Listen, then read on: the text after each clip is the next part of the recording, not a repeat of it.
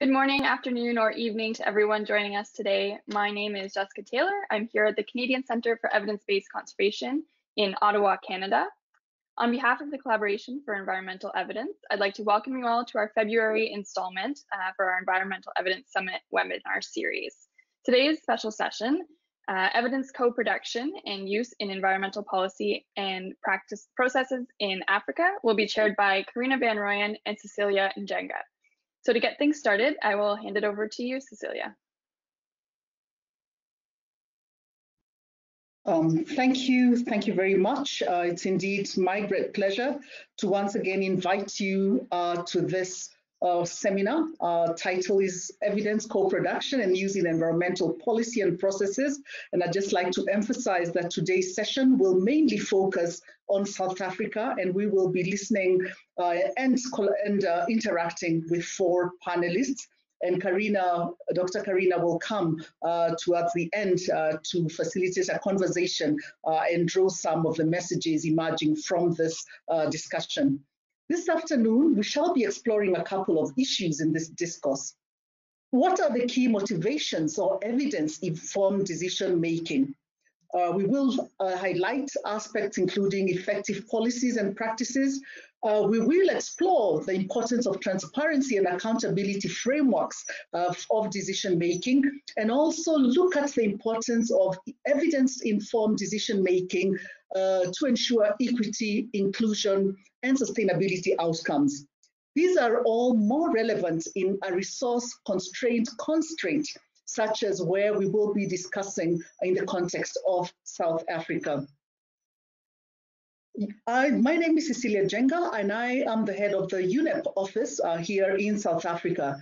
In UNEP, we believe in the importance of bridging the gap between the producers and the users of environmental information, and work to improve knowledge management, data sharing, and environmental reporting for evidence-based decision-making. To keep the world's environment under check, policymakers and researchers, including involving concerned citizens, can track local levels of air pollution, for instance, monitor resource use, and access maps, publication, and other resources. But importantly, environmental data gaps remain. Therefore, what role can EIDM play to close the evidence and data gaps and improve the tracking of progress? And so much more now that we only have 10 years to the achievement of the Sustainable Development Goals and other international agreed goals and targets. What is it that EIDM can contribute in enabling us fill this gap? So effective ethical and effective EIDM requires that the production and the use of high quality evidence is timely, is relevant, and is structured. And one way to do so is what we will be discussing today, is what we call co-production, sometimes referred as co-creation, and by others as co-design. And we'll be focusing on environmental evidence, and we'll be considering key tools of addressing complex global environmental challenges, from climate change to biodiversity conservation. In this webinar, we will discuss cases of how evidence is intentionally co-produced and used in the making and implementation of biodiversity, as I said, and climate change mitigation policy processes in South Africa. So I would like to invite, and I will be introducing the panelists as I invite them to make their interventions. So please relax, take out your pen, and let's engage in what I promise you to be a very, very productive, enlightening, and interactive session for the next few minutes. So at this point, I would like to introduce the first presentation, and this will focus on scoping the review of responsive or rapid evidence synthesis services.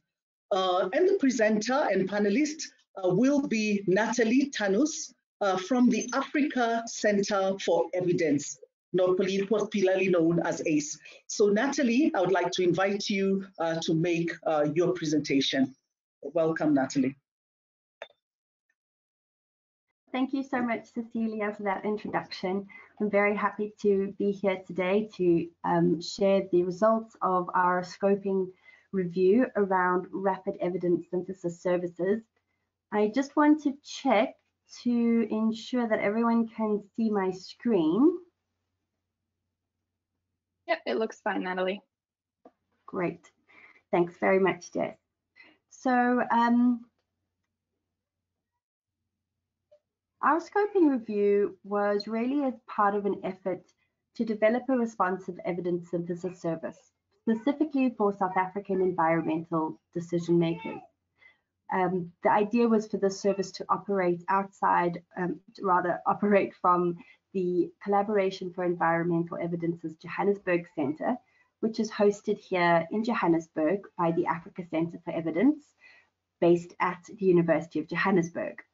Wow, that's a lot of names. So we have as our mission to reduce inequality and poverty through the use of research evidence for decisions.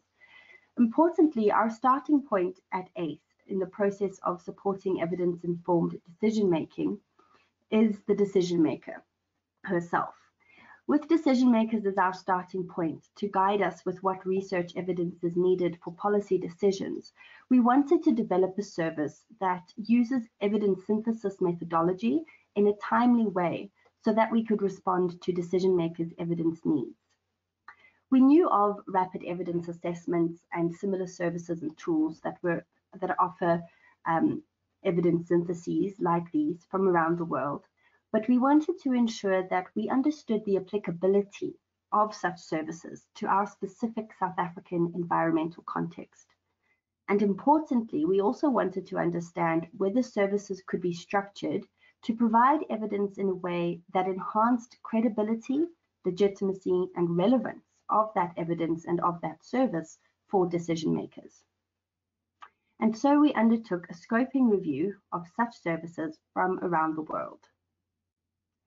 For our scoping review, we searched 3 sources of information: 15 academic databases that used explicit search strings using Boolean operators, Google Scholar using keyword searches, and also snowballing through the reference lists of included papers.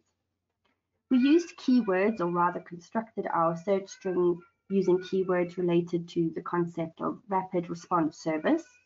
And from over 5,000 results, we applied our inclusion criteria and were left with 39 studies discussing these services from around the world. Some of the key findings that are relevant to our search and to our discussion here, and also to our effort to create a demand-led evidence synthesis service for decision makers, were that these services were found predominantly in high-income settings. They occurred around the world, but they existed primarily again in the health sector. Interestingly, though, they were the second sector that was where these reses most frequently appeared was the environmental sector. But again, all of these reses were still Europe-based. We came across a lot of work where others had studied reses, but ours was the first extensive scoping review to study reses that followed an evidence synthesis approach. Other findings from our review that we sort of pulled out were the different ways in which terminology was reported within the studies. This included referring to things like a rapid review or a rapid health technology assessment in the health sector, all the way through to a rapid evidence assessment in the environmental sector. We also looked at the variety of products that these different services offered. This included everything from an evidence inventory or a rapid response all the way through to a rapid full systematic review.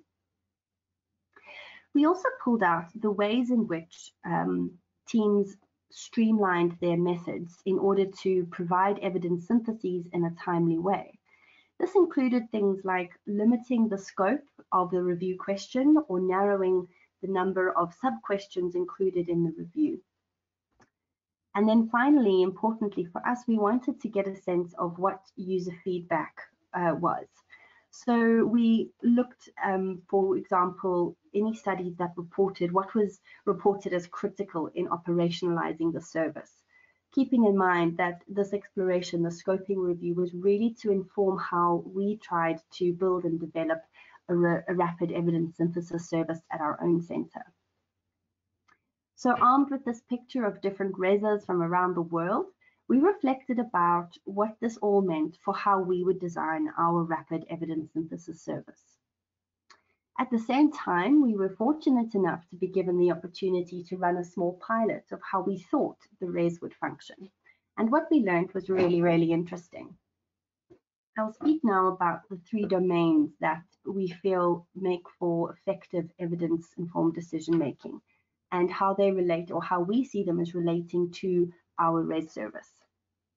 So first of all is credibility.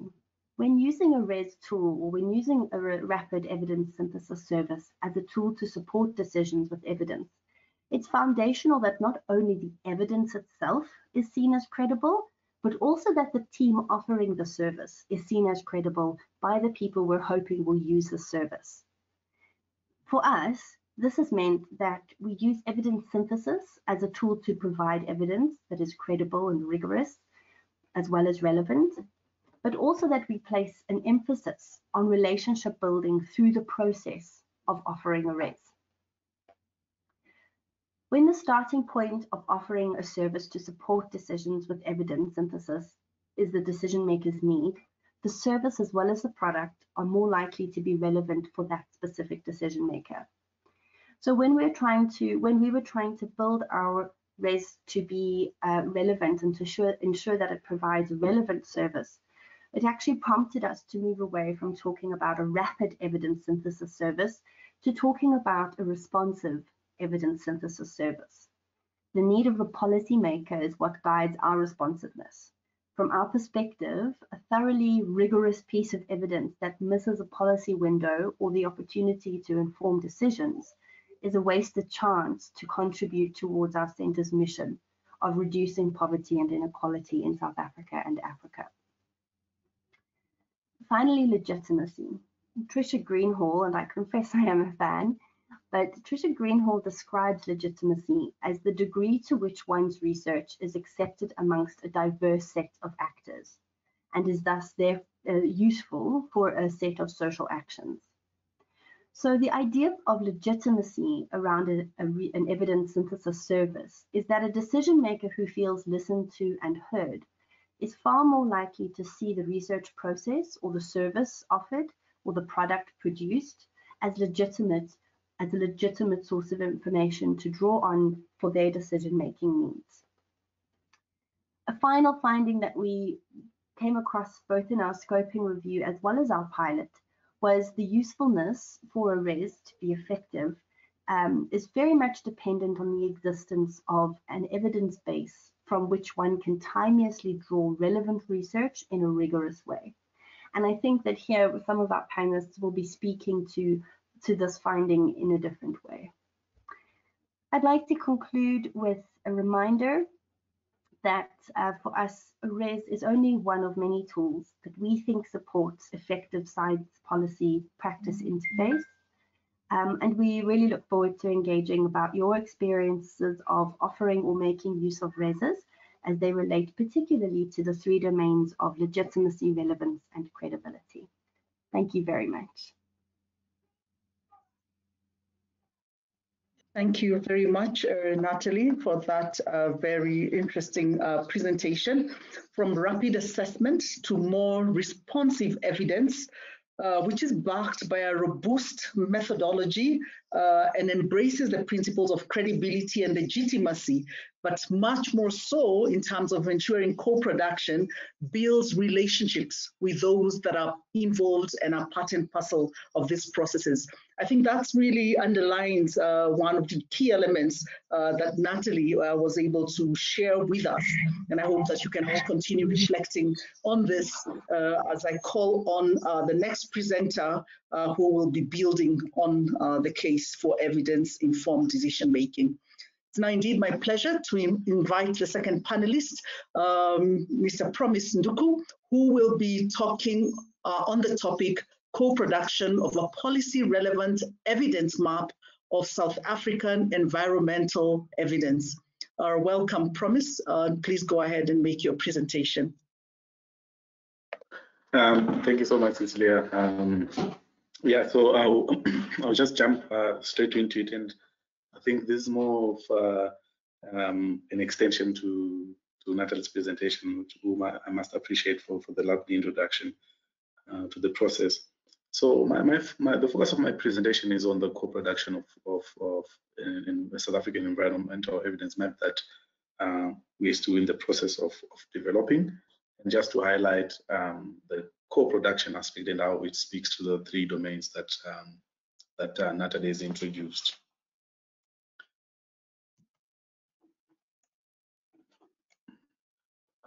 Just an outline of the structure of this presentation. So I'll firstly discuss in brief policy relevant evidence maps, and then just a quick snapshot of the South African environmental evidence map itself in terms of the framework.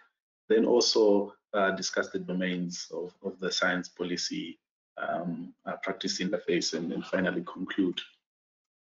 So I think the first starting point in terms of this discussion around co-production of this policy relevant South African environmental evidence map is just to maybe sort of like give what I'll call a comparison between the steps of evidence involved in evidence mapping and how they've been adopted in terms of policy relevant evidence mapping.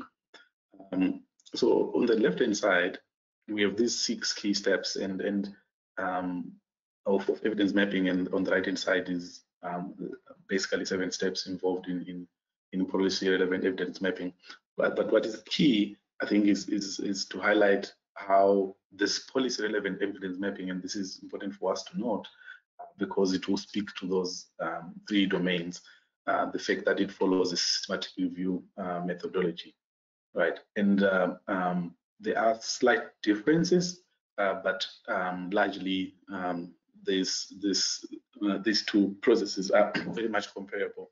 I think the key differences will be the terminology. For instance, if we look at the first step, what we in conventional evidence mapping, what we call clarifying the scope and the question, when it comes to policy relevant evidence mapping, this is basically developing the policy narrative. And this is a very key step in the public sector, in terms of developing the policy narrative. What it entails is basically conceptualizing how the evidence map is supposed to be used and what mandate it requires, to enter existing and future policy debates. It also, involves identifying a policy custodian or champion to champion the evidence map and support its use, as well as its integration in the decision-making process. And I must say it really requires extensive stakeholder engagement and integration of the evidence map into the wider government structures and tools. For us here at ACE, our stance is always to align these policy relevant evidence mapping with key policy documents, frameworks. For instance, the National Development Plan. I would just maybe give an example during the later stages of the presentation. So just to continue here, I think the first 2 steps here, the policy narrative and deciding on the evidence, which is very comparable to the second step. Deciding of the evidence is very comparable to the steps. Second step in terms of finding the evidence and the inclusion criteria in terms of the steps involved in carrying out conventional evidence mapping. These are the strategic policy component in terms of the policy relevant evidence mapping process. And these other stages, systematic stage, the extraction and critical appraisal of this evidence, more the technical research component, and the presentation visualization, that's the technical or IT component, and of course the most important step, which is the user engagement, and the use of that map, which is basically the stakeholder component.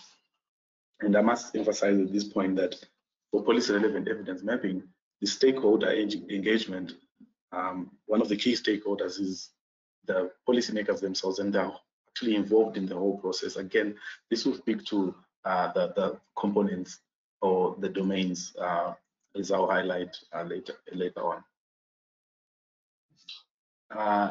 And then speaking about the South African evidence map itself, just highlighting the inclusion criteria, what we found or what we decided is relevant to be included in this map. It's focused on research in South Africa, the first key thing. And again, I think this will speak to the domain of relevance, in that we're looking at, studies that are published from 2010 up to this current point, and obviously they're focusing on the environment.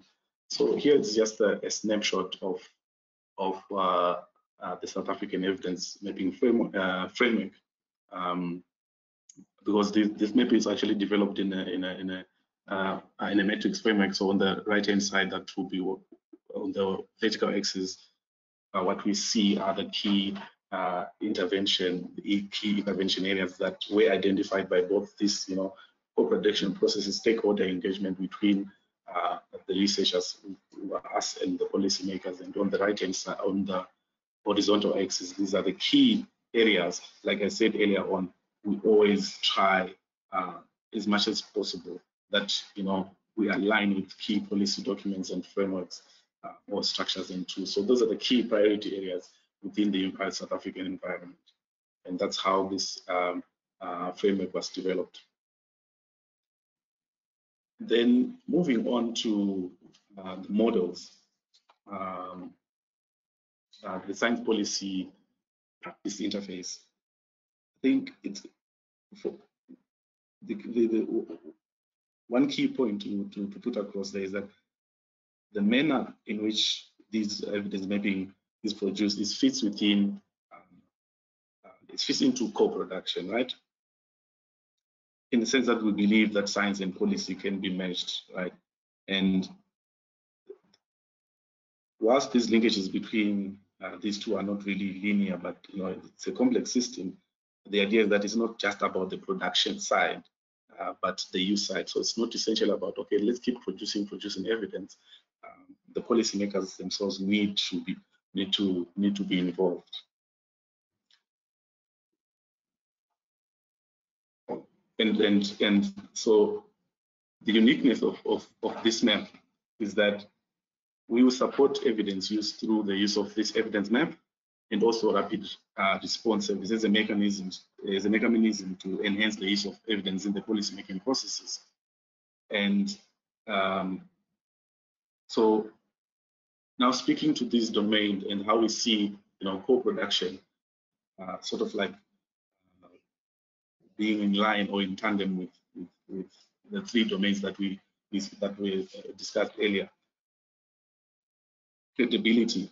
Firstly, as we've seen when I was highlighting the steps that are involved, it follows a rigorous systematic review process. So we feel that this is it enhances its credibility. We produce this with user in mind, in terms of the co-production process.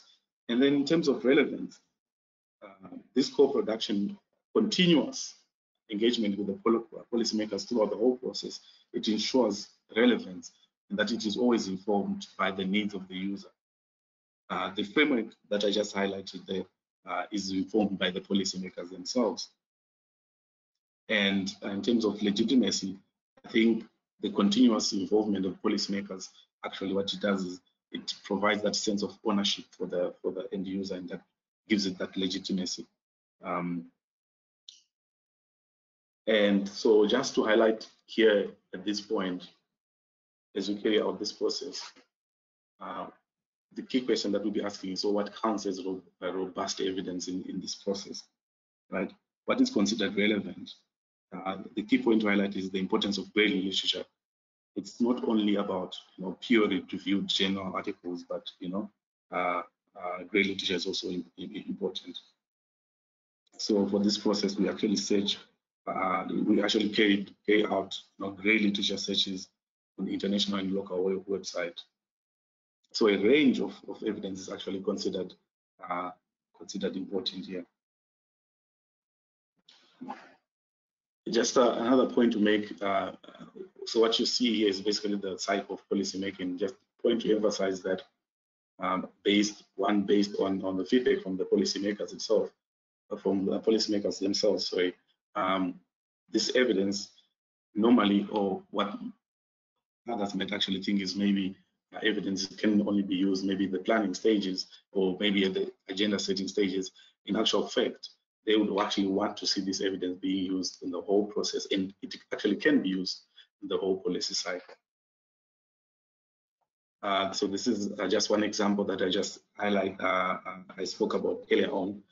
This is basically an evidence map that we produced in 2019 in response to the request by the president around land reform, and it, like I said, it followed all those processes, a continuous engagement with the policymakers in the co-production exercise.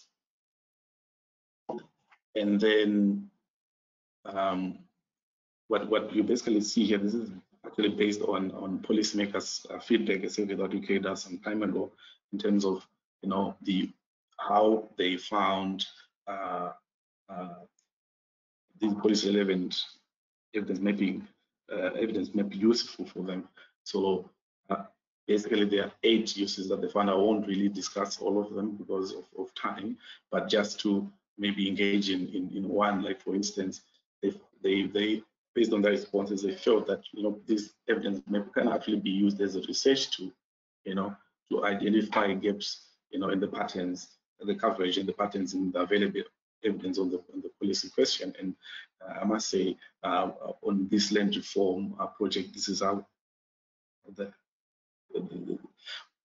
this evidence map was actually used in terms of identifying the gaps in the coverage. So maybe what a map could show is that there's a gap in a certain particular area. There's no evidence there.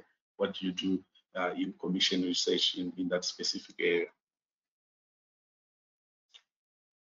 And as a conclusion, essentially with this exercise that we're carrying, we actually want to show that we can actually produce policy relevant evidence maps that are really up to date, that are focused, that follow systematic review process and speak to the rigor in the process, that are accessible because of this policy relevant evidence map, like all the other evidence maps that we produce, they're easily shareable, and they're also useful in the sense that through this co-production exercise, they speak to all these 3 domains of credibility, relevance, and legitimacy. Thank you.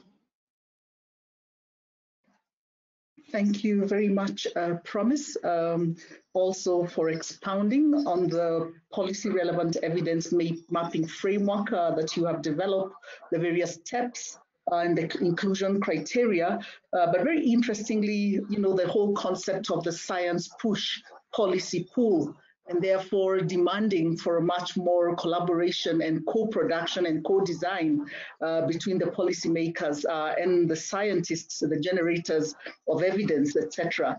And I do like you continuing to underline some of the key principles of policy relevance, of credibility, of legitimacy, etc. Would really like to thank you for that. Participants, as we continue, I just want to remind you as we proceed that as we explore, these different methods, approaches, mechanisms, when what we continue to learn from these domains, that you continue to reflect. And we are inviting you as we move on to provide some commentary on the domains of what you perceive as effective evidence policy practice, interfaces such as credibility, the whole issue of trust, relevance, timeliness, clarity, and legitimacy. I will now be welcoming our 3rd panelist, Her name is Ms. Mapula Shangela. Mapula will be speaking to us on the topic of co-produced synthesized evidence on climate change mitigation implementation in South Africa. Mapula Shangela is from the South Africa National Department of Environment, Forestry and Fisheries. Welcome, Mapula. Thank you, Ms. Njenga, and good morning, good day, and good afternoon to different participants at this point. And thank you for joining us today. We really grateful for having time with you to share with you our experiences on evidence use in a government department. So our project actually draws from what Natalie and Liqua had just shared with you just now. So what we have done is, after they have done, or we have collectively developed an evidence map for the environment sector, which was a first of its kind. We then explored together with them the rest. We tested that. So what I'm sharing with you is a reflection from myself as from a policy perspective. So what we did is we looked at the evidence map itself as it was generated. So I am the director for climate change mitigation implementation. So I challenged them and I said, okay, from the sphere which I'm operating in, what can we say about the evidence? What evidence is available in terms of the work that I need to be doing? So subsequently, and by the way, also, this is an ongoing project or partnership that we've been having, which I think it's something that is key for anyone who wants to engage in co-production related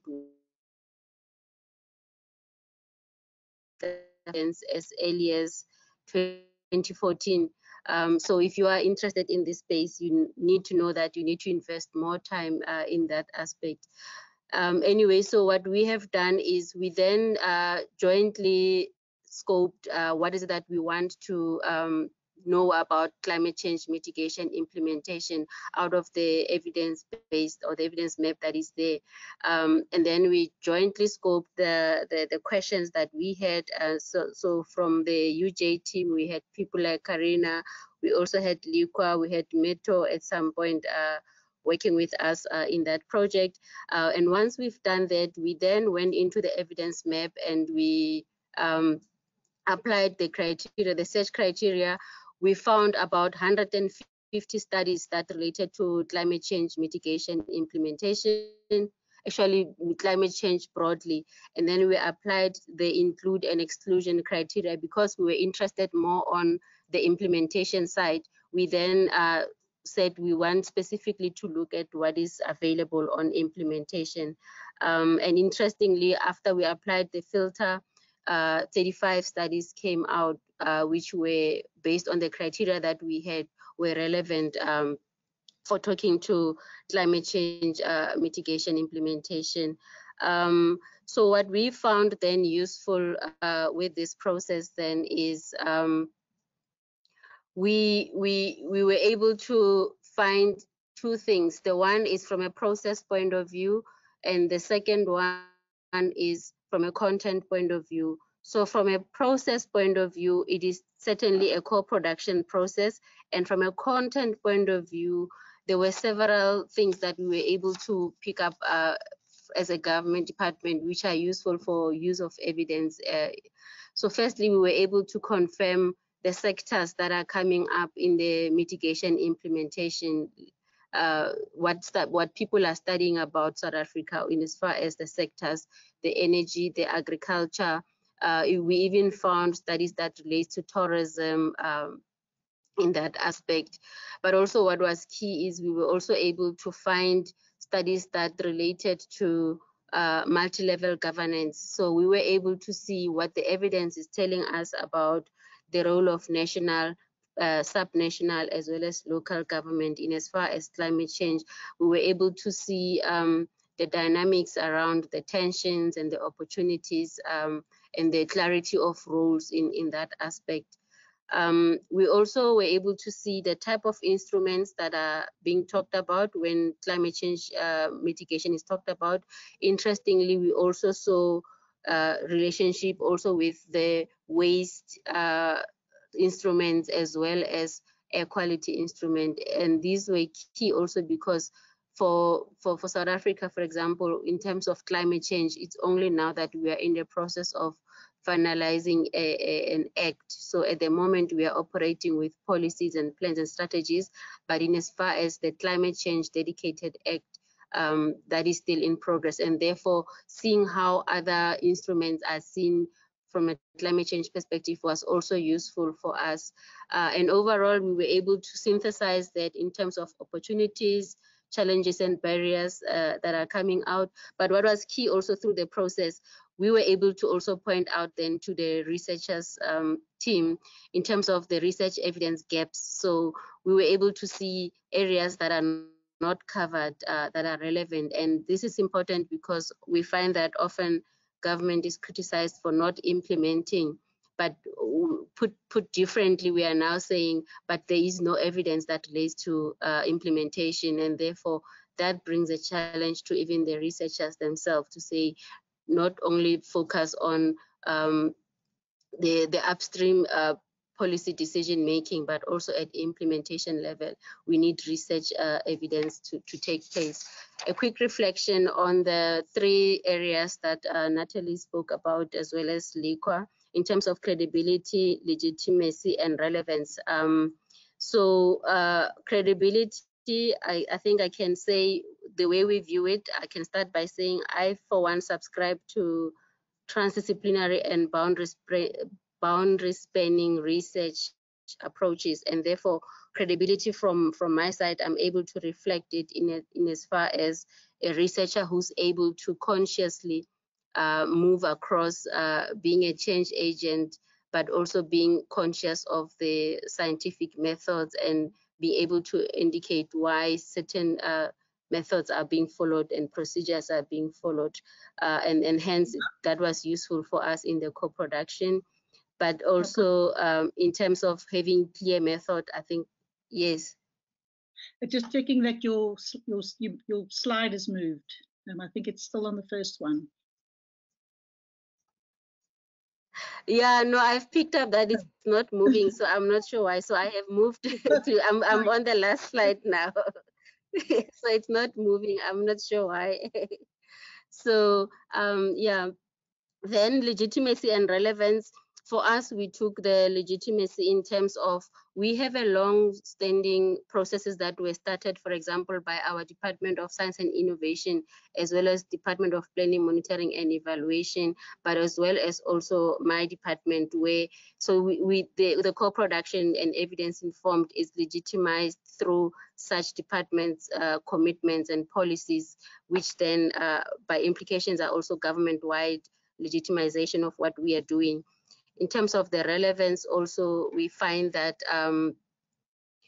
both in terms of the climate change relevance, in terms of responding to the climate change response by a government department, but also taking to context the relevance in terms of how then we are able to, on a day-to-day, I was able to, during the process, reflect on the lessons that were coming out from the study itself, the co-production process. I was able to engage with my colleagues on a day-to-day using the evidence that I was receiving from that. So there was relevance demonstrated. In terms of then another legitimacy is having partnerships in place, such as our department and the Africa Center for Evidence having a strategic partnership in place. So that legitimizes the work that we're doing. And in terms of timeliness, the evidence map, the fact that it was existent made it easier also for us to quickly be able to work with the evidence that we had. But I think the important thing on timeliness is that then it means one needs to invest much longer term in terms of having that system in place before then it can even be used.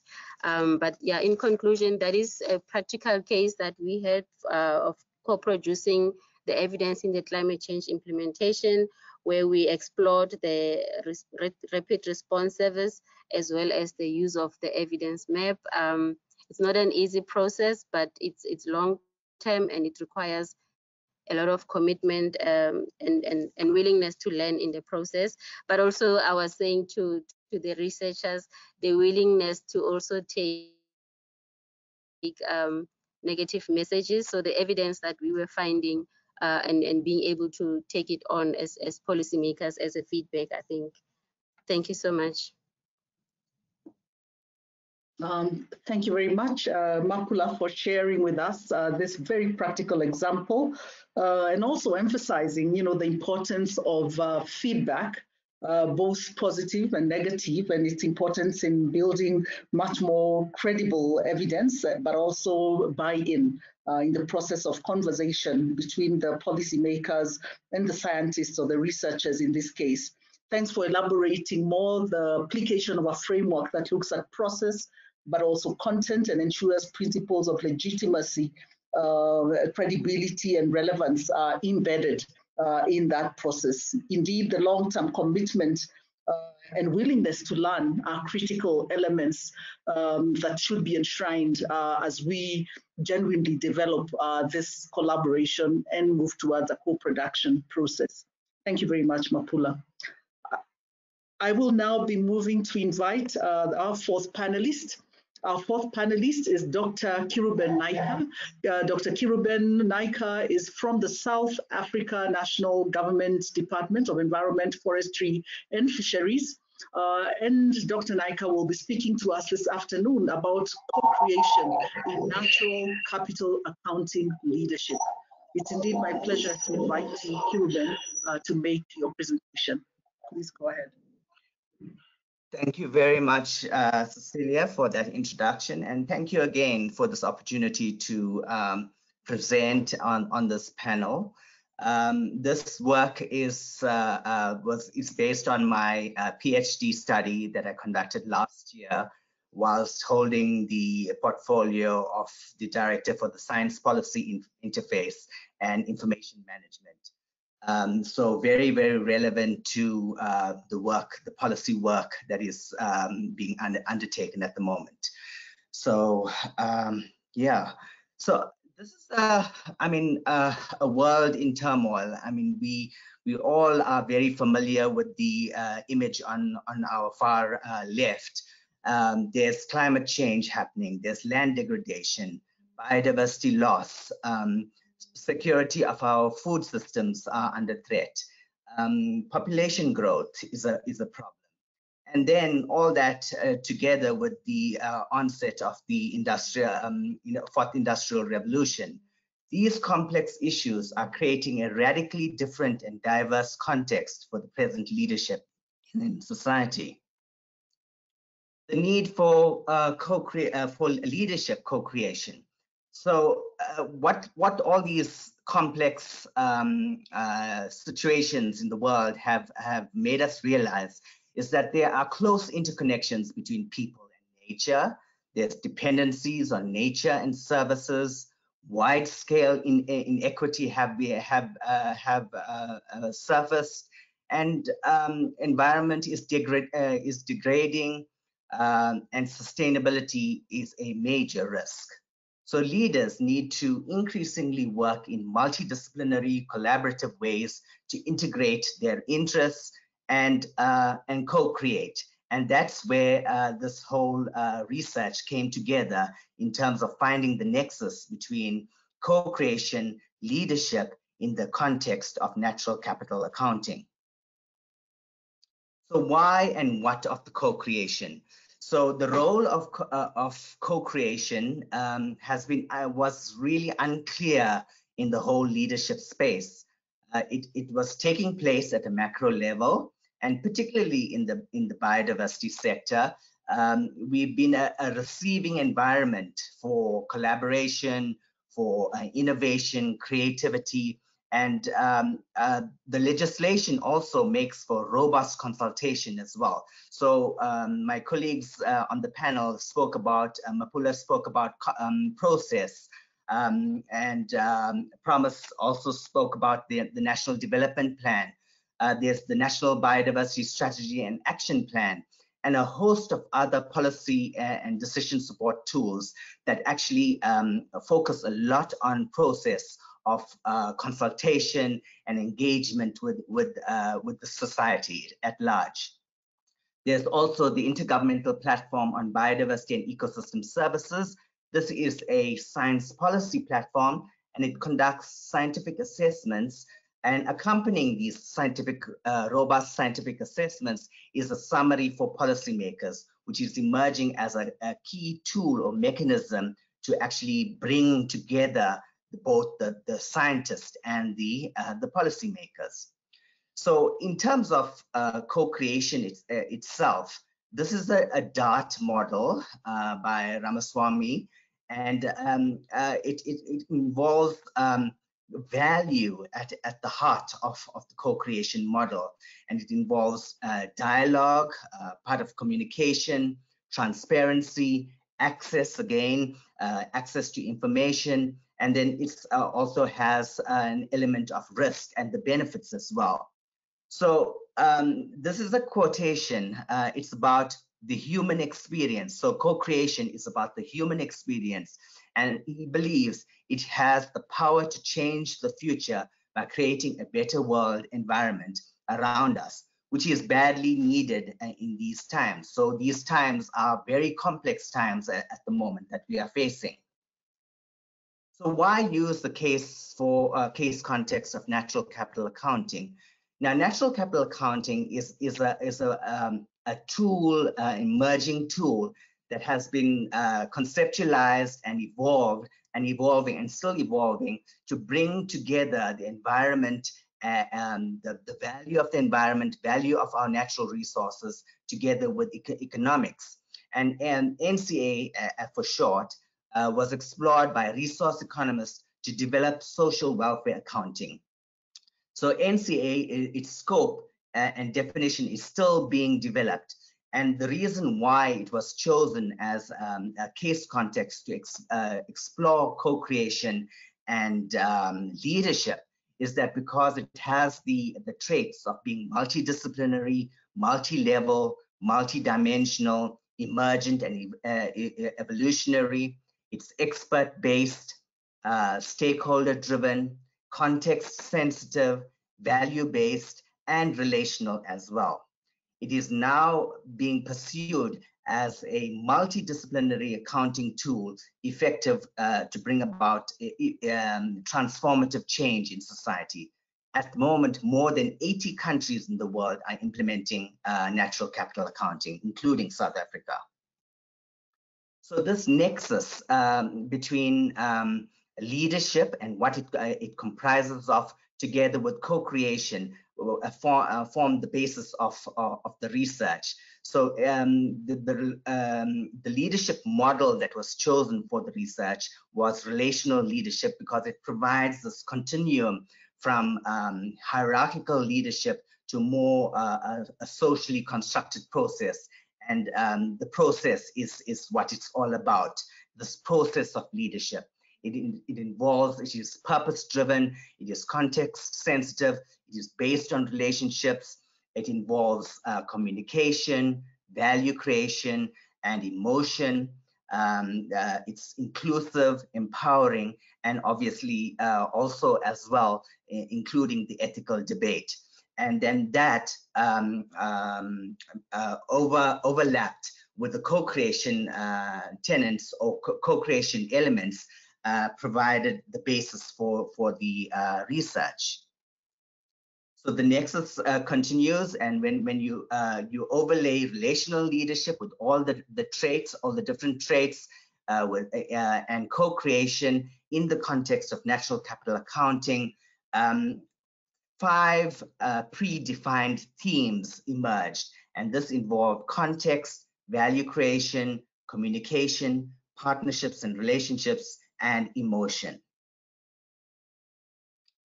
So the research was a qualitative methodological approach. It was based on, it used a relational leadership theoretical framework and a social constructionist understanding of the process, using disciplined experts within the case context of natural capital accounting.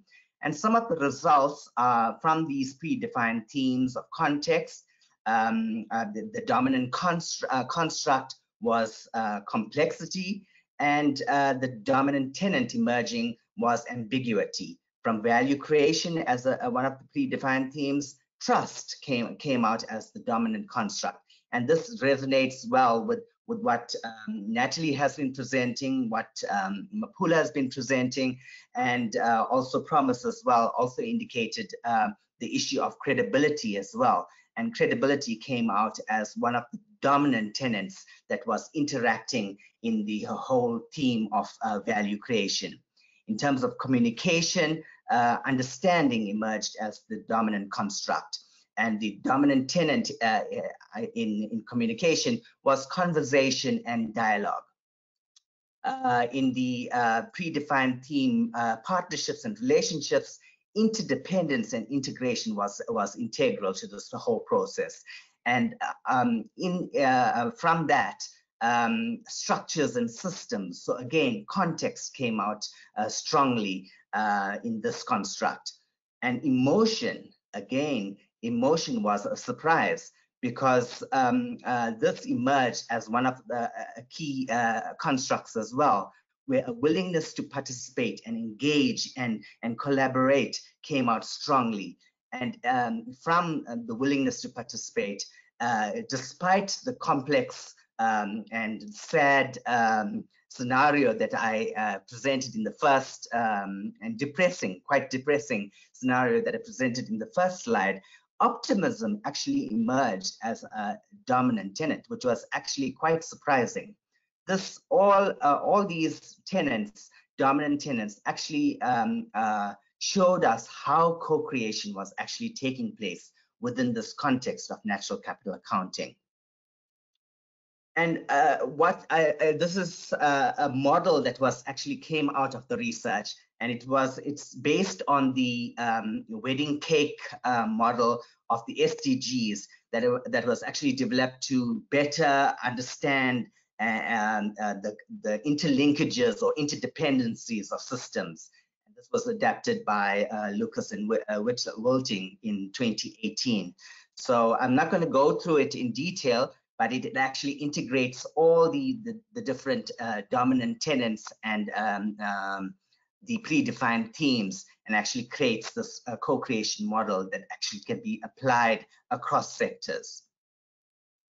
So some of the key principles emerging from the research is that leadership it doesn't happen alone. It is interdependent on the interactions of all the tenants, and it promotes and optimizes the co-creation process. As we have also heard from Mapula, I think she mentioned partnerships. Relationships actually do matter in this whole co-creation process. You need to establish relevance of the local context. Again, relevance to society at large. It is very, very important, as well as not necessarily to the larger global society, but more to the locals. Local context is quite important. Establishing trust and building credibility is one of the principles that emerge. Transparency and inclusiveness. Promoting conversation and dialogue as often as possible, developing strategic partnerships and relationships, and rewarding and incentivizing, and together with everything, promoting continuous co-creation. And this was what came out of the research in terms of co-creation in a natural capital accounting leadership. So some of the recommendations for co-creation of evidence-informed decision-making. The research was restricted to experiences and observations of disciplined experts. Natural capital accounting is quite a small area of expertise. I mean, there's a very few people that have this particular expertise because it is an emerging mechanism or tool. but it actually brings together all different expertise. So that's what's good about natural capital accounting. Predefined themes may have restricted the exploratory potential of the other themes and sub-themes. The research also focused on the positive effects of co-creation, but the negative impact of co-creation did emerge in the study, but were not developed further. The focus was more on the positive aspects. Co-creation of evidence may promote buy-in, ownership, uptake, but politics and bias can undermine the process. And I think that's my take-home message finally. Thank you very much. Thank you very much. Okay, thank you very much, Dr. Kiruben, for sharing with us very clearly your research, which indeed was of great interest to us, particularly in Africa, as we grapple with understanding natural capital accounting model and how well this can be applied in policy and decision making, particularly when we start valuing and taking cognizance of our natural resource base across Africa. So thanks very much for that, and reminding us that at the core of this is the human experience, and this providing us a power to change and creating a better experience for all, and value system being at the core of the model that you applied for your PhD research. At this point, I'd like to hand over now to Professor Karina van Rooyen, who will take it from here and facilitate further. So thank you very much, and over to you, Karina. Wonderful, thanks, Cecilia. And I'm going to start by inviting the panelists. I'm just showing my face that you see I'm real, I'm not a bot. But I really want to ask the panelists if they want to switch on the mics of the cameras for us, as well as the mics. Great. Like I don't need to share that. You can see that.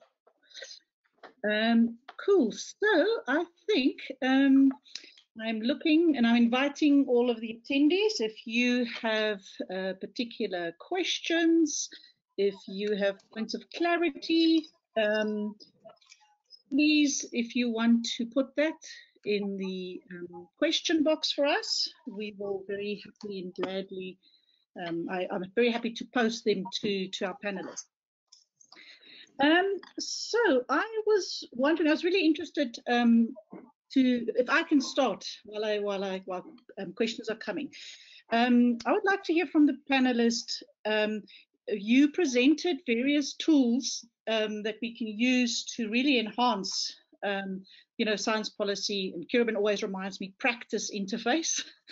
So really, how do we enhance evidence use? And you presented, co-creation. You presented co-creation in a rapid or responsive evidence synthesis service, or co-creation by policy-relevant evidence maps, or various other reviews. So I'm wanting to hear from you, and Kiruben, also from your study, which I suspect you probably have quite a bit as well of. Can you tell us a little bit about what are the challenges that you can raise for us, that those of us that are interested in making sure that we have research being relevant and used in policy processes? What are the challenges that you have from your tools or your cases that you can tell us about to be wary of, and to think of, and to design for?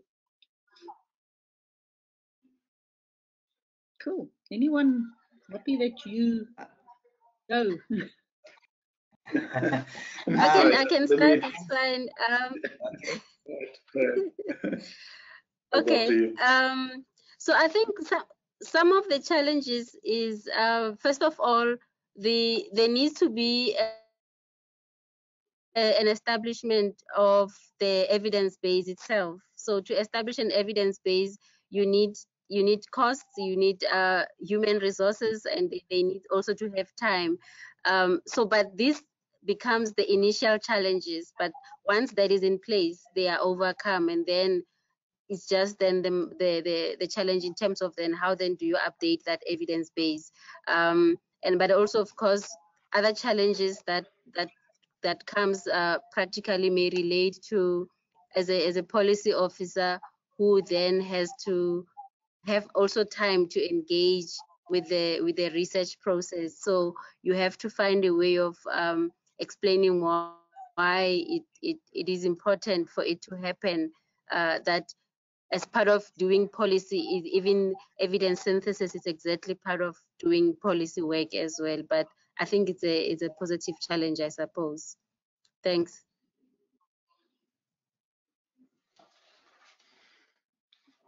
Promise? Okay, thank you. So I think, yeah, I'll just highlight some challenges that we encountered, in terms of producing this what I would call mega map. So mega map in the sense that it covers like the broader sector of the environmental sector, right? And in actual fact, these are like 14 maps in one, right? So the key challenge here is around, the stakeholder agreement in terms of the framework, right? Because this is like an extensive map and it covers several different areas. Like I said, 14 maps in one. Getting all these different champions from these different sectors to agree on a framework is quite challenging. And secondly, I think also the amount of studies that we had to deal with from the screening. We had more than close to 200,000 studies, I think, from the search results. The screening process was quite exhaustive. And another challenge will be, mapping quite a number of studies. We still have to deal with, our ways around the kind of softwares that we use and the number of studies that they can accommodate in terms of the mapping exercise. So those are the three key challenges that I can highlight at this point. Kiriben, you have? Yes, thank you, Karina. Well, I mean, I'll start with what I've been working with at the moment, and natural capital accounting and natural capital accounts. That this is a new process, and it's like it's just emerging, and there are just accounts being published at the moment. So some of the challenges haven't really surfaced as yet. But I think in terms of interpretation of the information is important. The uptake of these information presented in these accounts and the overall buy-in, of these accounts. And so we recently had a meeting with the minister, and she said, it's about the evidence that the accounts presents. Does it present a depressing picture or not? And sometimes the reality is that it is a depressing picture. So it's about the interpretation of the accounts. It's about the narrative that goes with the accounts and how we can actually use the information in the accounts that are presented in an objective manner to actually communicate better and communicate it in a more positive light. I don't know how that can be done, but this is one of the key challenges with natural capital accounting. And then I mentioned another tool, the summary for policymakers. And this is a mechanism that is being adopted by science policy platforms, the IPCC, and the IPBES I mentioned. But then again, in terms of, we speak about co-creation, co-development, but these summary for policymakers are developed by the science, they're developed by the experts, and then handed over to the policymakers to say, okay, there now go and comment. And then coming back to what Mapula said, is that does the policymaker have time? And the answer is no. You give them a document like a summary for policymakers to comment, and they will not comment. So it comes back to the experts that are providing the comments. And so that's I think largely that is one of our concerns. Thanks. Wonderful. Nets, Natalie, you have something? Yes, so I think in terms of the responsive evidence synthesis services and offering this as one of the tools to support effective evidence-informed decision-making, I think a challenge that I would say that comes through in this tool is really around striking the balance between offering a diversity of products that you're able to produce and balancing that against the time and staffing resources that is required to produce that full range of products and services. And I think especially when starting out, this is a really tricky balance to get right. So I would say that that is one of the biggest challenges when thinking about offering a RES or making use of a RES to support evidence-informed decision-making. Wonderful, thanks. And I think I'm gonna read you some of the questions that's coming from our attendees, and I think they kind of all speak in some ways also to challenges. So one coming from Jeremy here in Ottawa, who's asking, he says, I can too easily imagine that appropriation models could be hijacked in highly charged issues as ideological people try to pervert, debate, and mislead eventual policy views. So this is frankly normal in climate change discussions in North America and practically everywhere, at practically every level. So how do you vaccinate the science policy interface against kind of organized bad actors? So that's one. Then I think related also to challenges, Mapula, for you, have you experienced any tension between timeframes needed for evidence synthesis work and co-production processes and the urgent needs of policy areas for evidence? And if so, how do you manage that? And I think then also sorry, I should say that's from Anna, and then from Nkululeko, a question on building from this work, how much of a priority is activism and translating knowledge from the perspective of ordinary citizens? As an example, how can we get more people involved in engaging more about the use of taxes as a punitive option in environmental conservation? And the second question is, how do we navigate the role of political stumbling blocks and globalization in the context of environmental policy? I'm going to leave it to you. So Mapula, there's a specific one to you, but the other two, as you want to respond, panelists. Karina, I missed the second part. You said evidence synthesis and time. So if you, what is the tensions in your timelines between evidence synthesis, co-production, and then the urgent need for evidence in a specific policy area?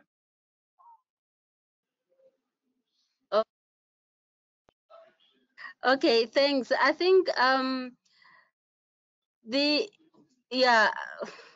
don't know, Kirvin is here, but from a realistic point of view, you have to put an extra time, unfortunately, to try to balance the demand in terms of the co-production and the evidence synthesis.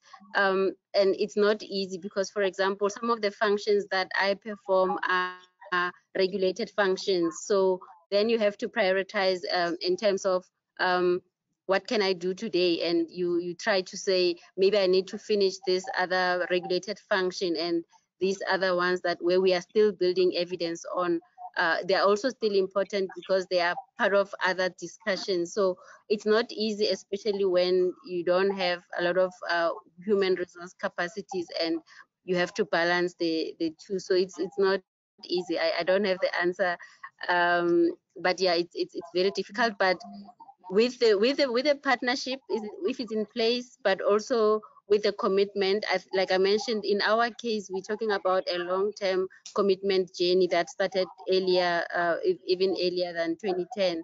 So the commitment becomes important as well, but understanding that sometimes even that evidence itself is relevant even for other, as Kirubin also highlighted, sometimes then there's engagement with the minister. So it's a balance that you have to find in your day-to-day, and there's no recipe or textbook for that, but you have to find a way. But if you value evidence, because then you can also see that it's helping you in strengthening your decision making, then unfortunately you have to make that time available as well. Thanks.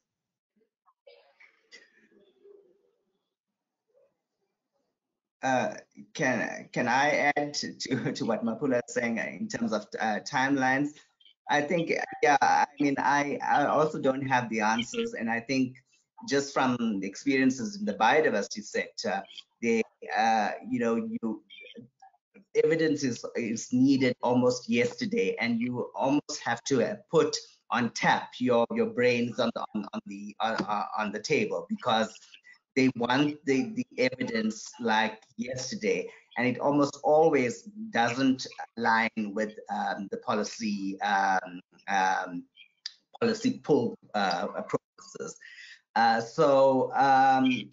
Yeah, I mean, I think it's about strengthening the evidence base, having these tools in place, and constantly, marketing and these tools with the decision makers, so that they start to use it and apply it on a daily and routine basis. So when a policy question or anything, a need comes up, the tool or the evidence base is there.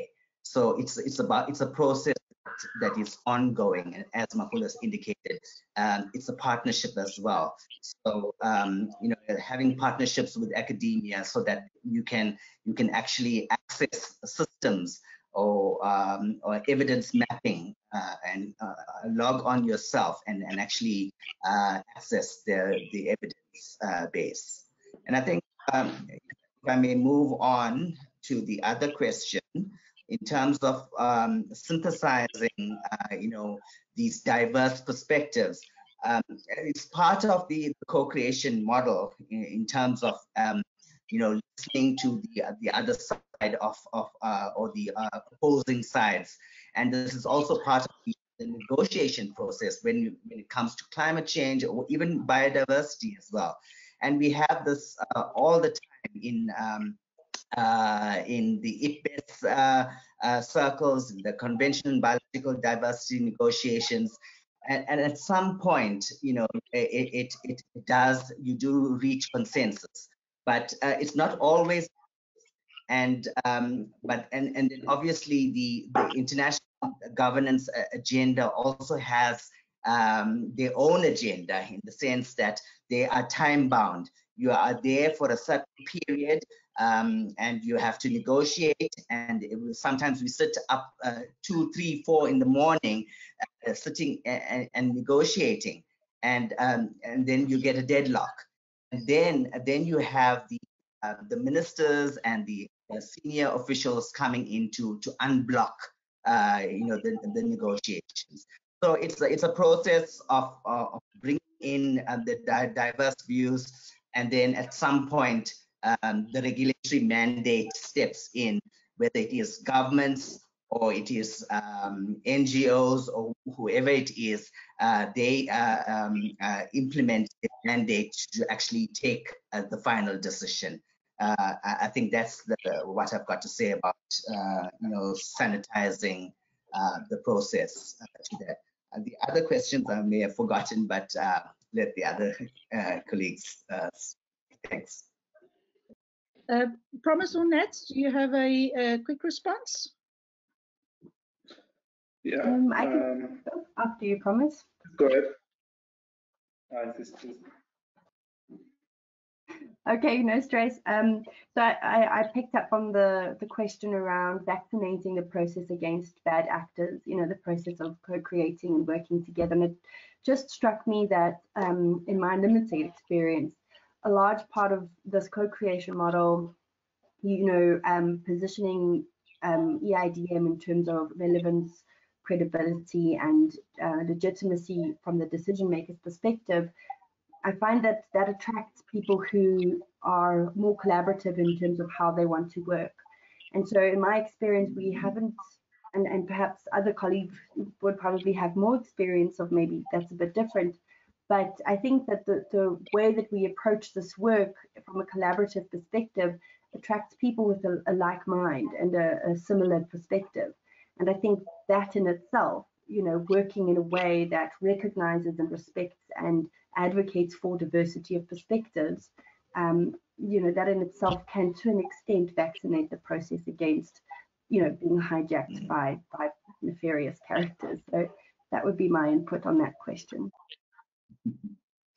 Yeah, thanks so much, Nas. I think I'll then respond to the other question that was posed by, if I remember correctly, Nkuli, around prioritizing citizens' activism. I think my quick response to that, I think, would be, again, it's not really, I think you might want to see this as the missing piece of the puzzle. Yes, we've engaged policymakers to enhance the credibility, legitimacy, and relevance.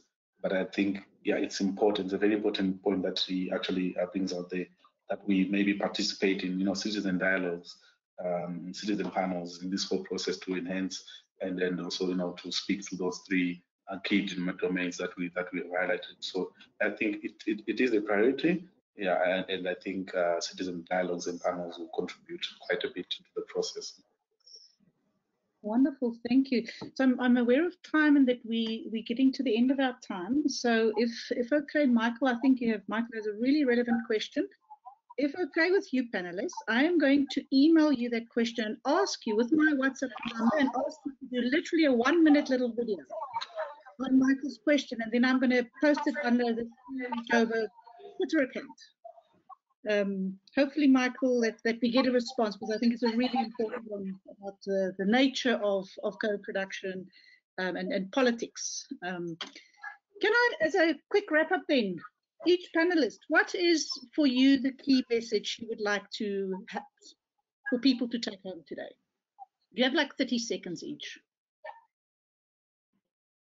I can jump us off, if that's okay. My core message would be that rigor and relevance are not mutually exclusive, and viewing them as such undermines effective evidence-informed decision-making. Promise? Yeah, I think, very related to what Natalie is saying. This process, rigor and relevance, complementary, and we shouldn't have to choose between rigor and relevant research. Right, Kiriban? I think, I didn't get the question right, but I think it is about rigor and relevance, and I think it's both are important. We do pursue science-based targets for a lot of our processes, policy processes, but at the end of the day, it has to be relevant to society at large. So you have to integrate the concerns, and it has to have a national relevance. Yes, thanks. Mapula? I think Mapula just thanks. Yeah, I think I'm still here. Yes, Mapula, go ahead.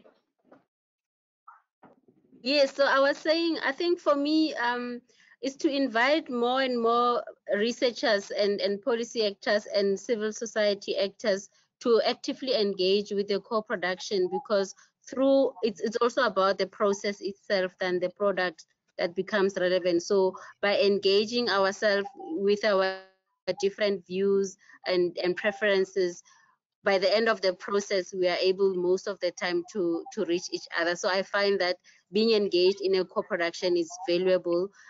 Even the evidence use itself already happens as the evidence synthesis takes place, rather than waiting for a report to come out at the end. So I think it's just more encouraging more researchers to work with policy actors, but also wherever possible with society and private sector actors as well. Thanks. Wonderful. Thank you very much from my side for our panelists. Really wonderfully insightful tools you're mentioning, how we can ensure that the research that is produced actually gets used in policy processes where we want it to make a real difference. I'm going to hand over then to Jess to wrap up and remind us of the next, and thank you very much also for all the attendees for your presence today. Thanks very much, Karina and Cecilia, for chairing this session. And to all of our presenters today, it was a really great and engaging session. So a reminder that if you did ask a question and didn't get answered, our presenters will get these questions. And as Karina mentioned, she has a plan to post a video, so we will follow up on those. This webinar was recorded and added to our YouTube channel by tomorrow if you did miss anything. So I'd like to thank you all for joining us today and invite you to join us for the next session on March 9th, which will be comparing rapid and systematic review methods for environmental evidence, benefits, and limitations of different approaches. Registration is now open on our website. Thanks for joining, and we'll see you next month. Bye-bye. Bye. Bye-bye. Thanks, bye. Thank you. Bye. Thanks, everyone.